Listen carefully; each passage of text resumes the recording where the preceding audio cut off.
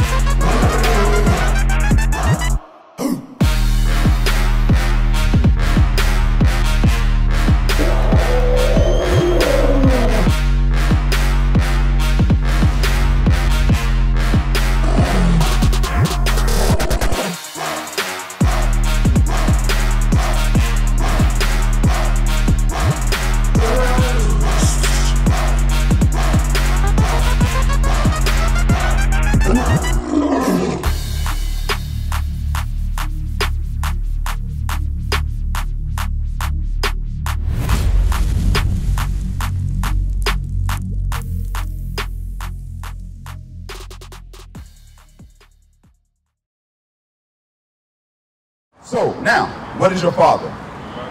Black. In the Bible, go to Numbers 1 and 18. It declares who you are by your father. Now, this is what you call yourself, but this is what God calls you, your father. Right. What tribe are you from, according to the Bible? Judah. Judah. Right. That is your God-given name. Right. But only through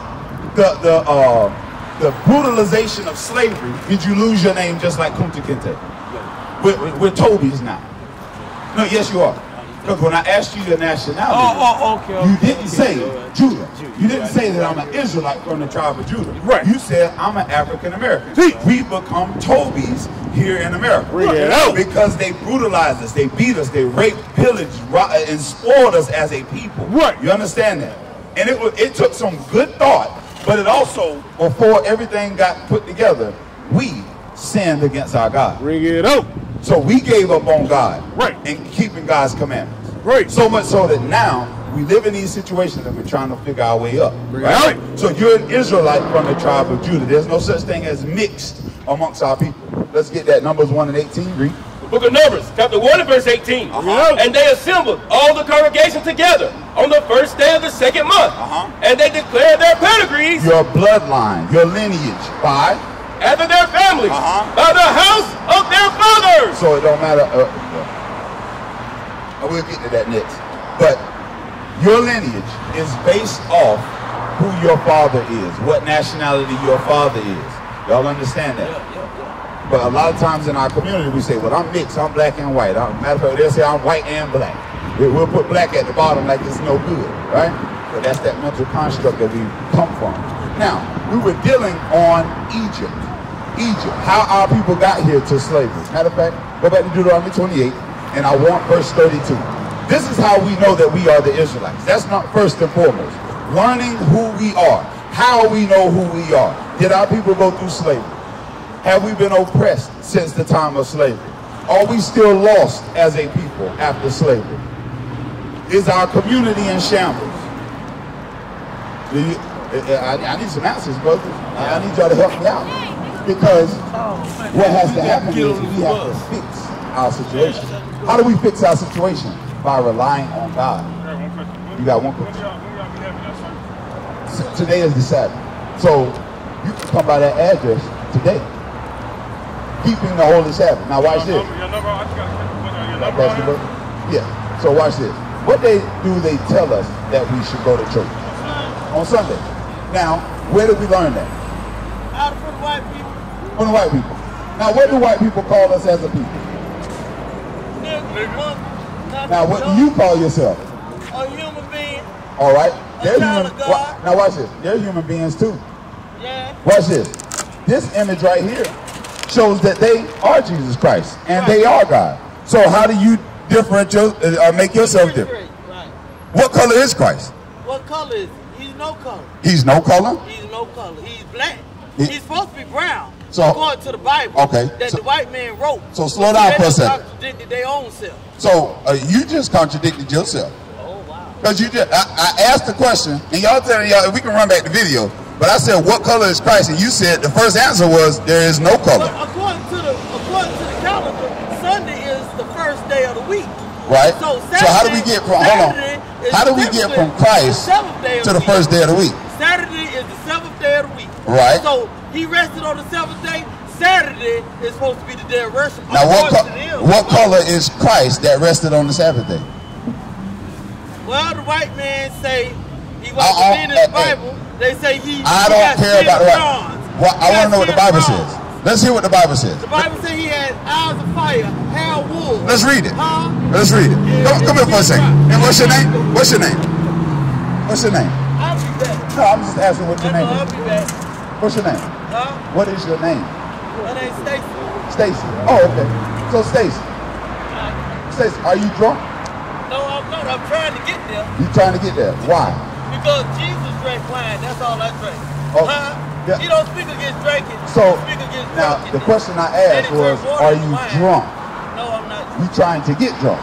Yeah, I'm trying. Now Christ didn't drink to get drunk. He drank in moderation. He drunk in moderation. So what color was Christ again? I told you, he had skin of bronze, they say. I never seen the man. Okay, let's read it. Let's read it. The book of Revelation, chapter 1 and verse 14. Bring it out. His head and his hairs were white like wool. So the Bible describes Christ. We don't have to guess about it. His head, the hairs on his head and the hairs on his face, because he is a man, is white in color and woolly in texture. Right? We don't. As white as snow. As white as snow. That was the color. Read.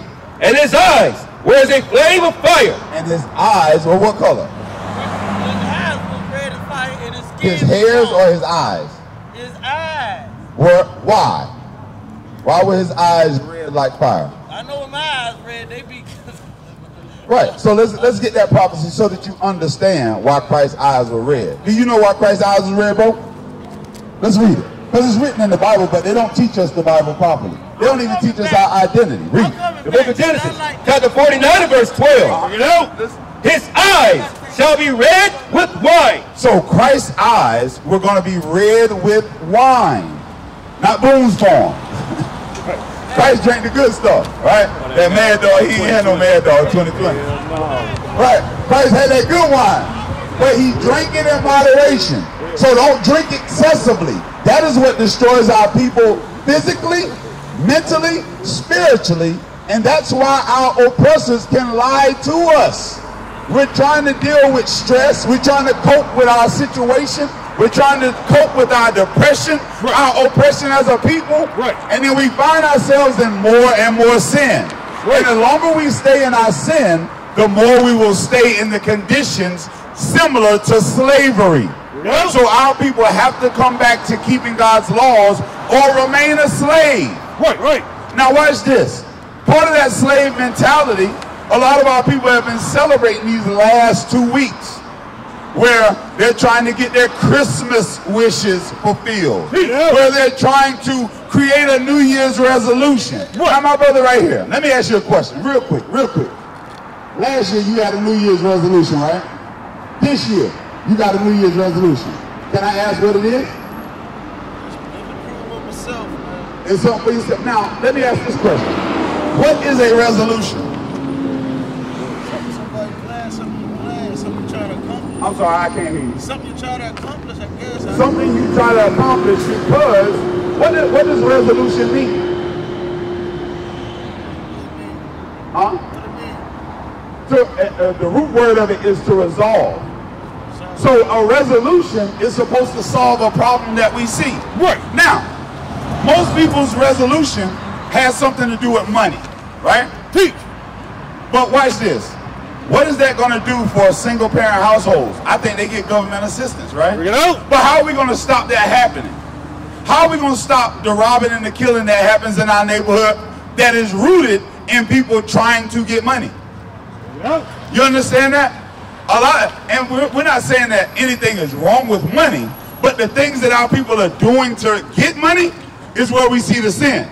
If I pull out a gun and rob you for your money, you worked hard for that thing. But what does the Bible give as a solution? Let me show you something on that robbing and stealing. Get Ephesians 4:28. Because what should be happening is our people should be looking for a resolution by following some type of instructions. That's right. A lot of our people just saying what sounds good. Right. And we don't do anything that's of value. Would you agree? Would you agree? We talk a good game. Let's read how to solve robbing and killing in our communities. Read. The book of Ephesians, chapter 4, verse 28. Let him that stole steal no more. Because ain't that one of the commandments found in the Bible? Thou shalt not steal. But some of our people used to be stick-up kids. Right. Robbing people, right? But the Bible says this is the instruction that you must keep. Read it again. Let him that stole steal no more. Let him that stole steal no more. Let him that stole steal no more. Because what is money evil? Say it again. Say it again. You said money is the root of evil. Let's make sure we get that correct. You got that? I want that's Timothy 6. It's not money. It's not money. Because the money you earned honestly. But if I come and rob you, who did it dishonestly? Me. If I'm robbing you, I'm dishonestly gaining the money that you work hard for. So it's not money that's evil. Right. It's the Negro behind the gun who's willing to shoot you and kill you over that. So what does the Bible say? Let's clarify that, because a lot of our people have a misunderstanding. You mean to tell me if somebody works hard for a job where they got a salary of $1 million that they evil? No, they work hard. They probably invented something, right? And we inspire that. We advocate for that amongst our people to use their minds wisely. But what we don't advocate for is this. Read. The book of 1 Timothy, chapter 6 and verse 10. For the love of money. The love of money goes into our people being covetous. Our people having that covetous spirit on them to where I want what he has. He got those fresh wheat Timbs on. I'm about to go stick him up. Those are mine. We see that happening in our community, don't we? We will beat up our brother for the love of the things that are not ours, that we can go out and earn honestly. But because we love the money and love the covetous, love our wickedness so much, we will harm our own people. Right. Nowadays, the white man don't have to be the one beating us upside the head. He can put guns in the neighborhood and we'll do it ourselves. But all of that is because of what, Reed? For the love of money is the root of all evil. Read on. Which, while some coveted after, unrighteous gain of money, unrighteous gain of goods. That's what's wrong with our people, because everybody want to get the bag. Since the 70s, our women have chosen the bag over choosing a righteous household. Bring it out. They have chosen the money coming from the government rather than having a man to set up discipline in the household, to set up discipline in the community, to set the community back in order. That's where we always have fallen, in the midst of our covetousness and idolatry. Idolatry coming from Christmas, where we're worshiping other gods like Tammuz and Nimrod and all this foolishness, worshiping gifts and whoever gives us gifts.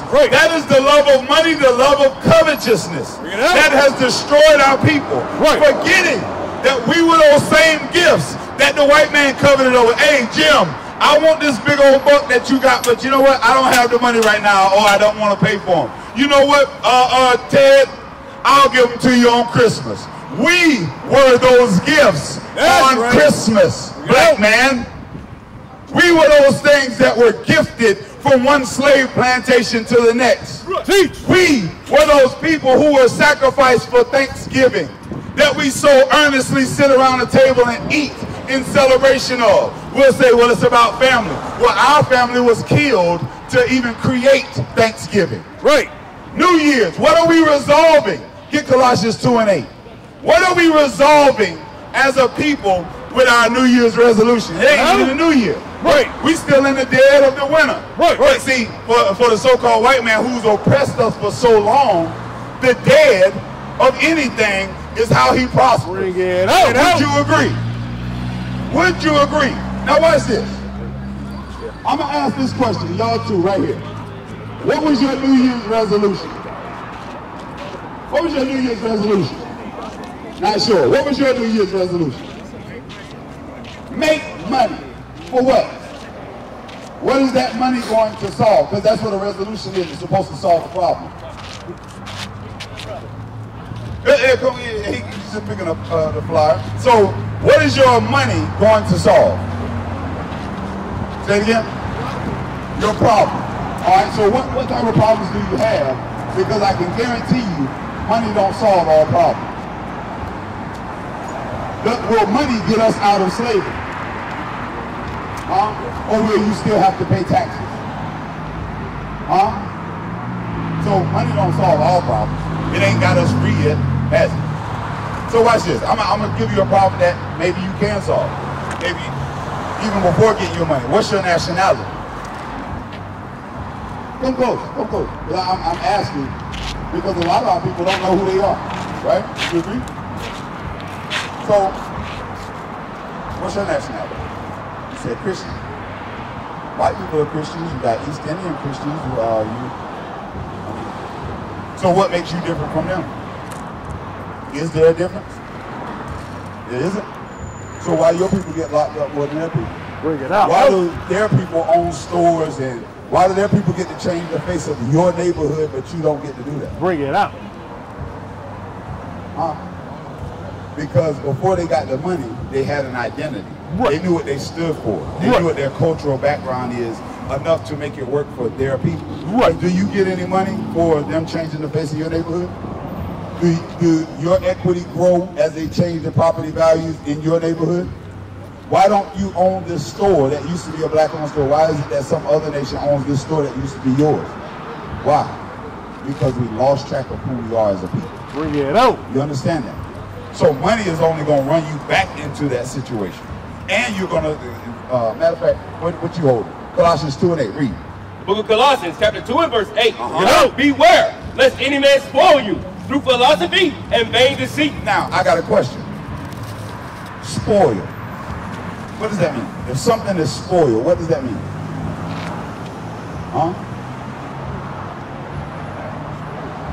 Okay. Y'all just bought food, right? That's a sin on the Sabbath day to buy and sell on the Sabbath. Peace. But if they made your food and it was spoiled by the time you got home, could you eat it? Would it be any good for your body? So God is giving a warning right now to his children. You understand that? It says what? Beware, lest any man spoil you. Lest any man spoil you. Spoil your mind. Right now, everybody thinking money is going to solve all their problems. Teach. But that's how spoiled we have become. You got a lot of men putting on dresses, having sex with other men just to get a bag. Bring it out. You have women who will kill their own family, their own sister, their own baby. They'll kill just to get the bag. They will choose chaos over peace as a people just to get the bag. Are we not seeing that as a people? Like we can't just fake around with it. Right. But they got money. They got millions of dollars. But their life is in shambles just for money with the face of the people who put us in slavery. Bring it out. So what does the money really mean if you don't have any cultural identity? Right. Read on. Spoil you through philosophy and vain deceit. So this covetous nowadays is a philosophy and it's rooted in lies. Rooted in lies, because you don't know your nationality, do you? What's your nationality? If you put out a job application, what would you say? Black. You say black. What about you? Black. Right. But where is the land of black? Who is the president or congressman or consulate of black?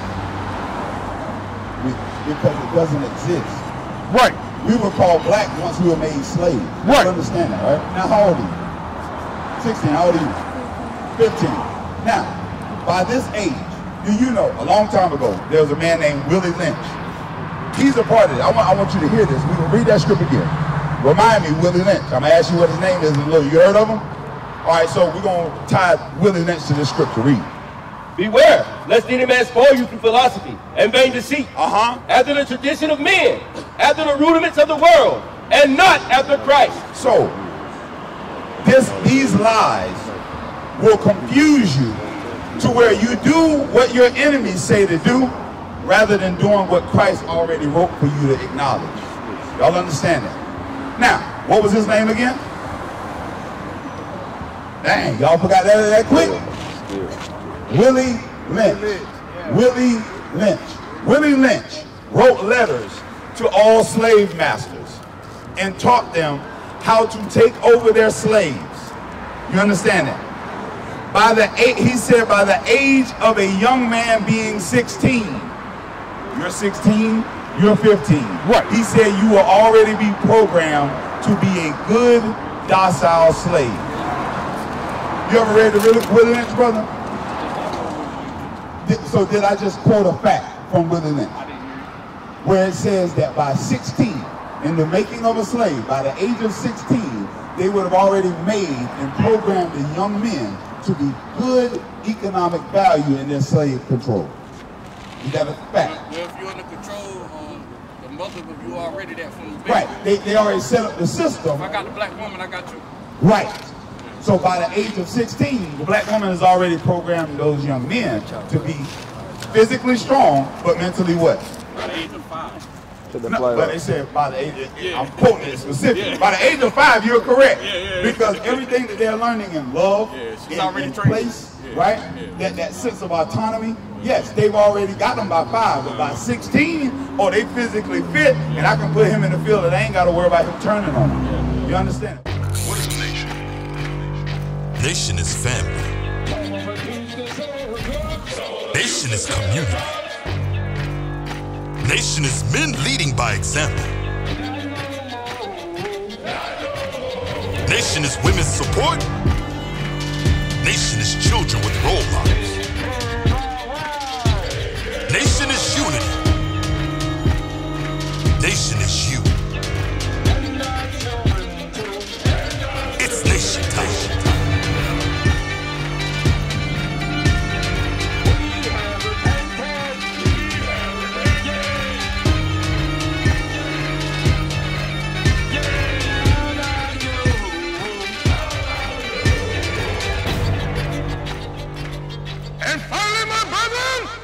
Be strong in the Lord. His word